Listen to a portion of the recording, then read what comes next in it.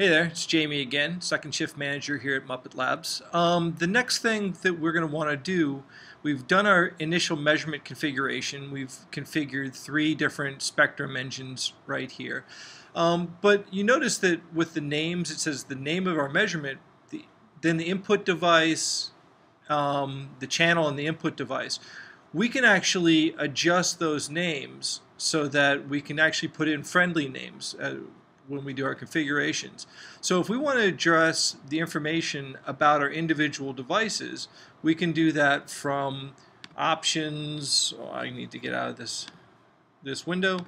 I can go options, audio device options, and this is where we will see the options dealing with our I/O devices.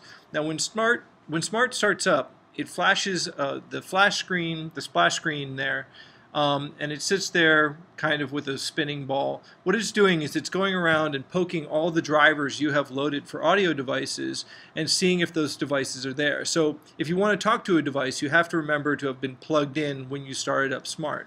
And here you can see the different devices that came up that Smaart can currently see, that your operating system can currently see. Now, if you had previously used a device that isn't connected when you start up now, that device will also come up in the list, but it will say status NC not connected. So here we can see the different devices that are connected to Smaart. The built-in input, the built-in microphone, the USB pre, and then of course generator. We can look at our generator directly as a source. Now, were any of these devices, let's go with the USB pre, I could call up the information about that USB pre. I'll go back and you can highlight a device, hit settings, and it will pull up the device settings menu. And you can see the device name as the operating system knows it, and then you can see the friendly name. And we're just going to call it my USB pre.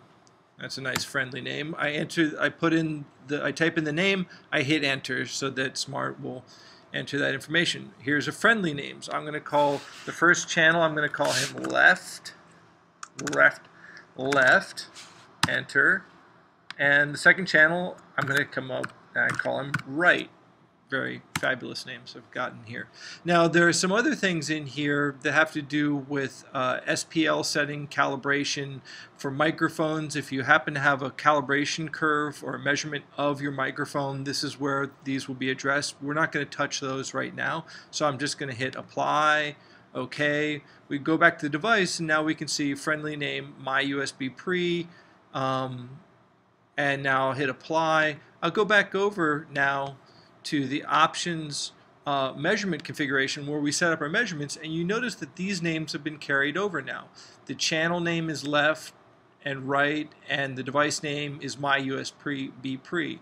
And in fact, if you look at the individual measurement tabs in the measurement configuration, right here you'll see input settings. Down here you will see the device name, the channel name, and if you actually want to adjust those, you can also get to the device configuration from this button right here, configure device.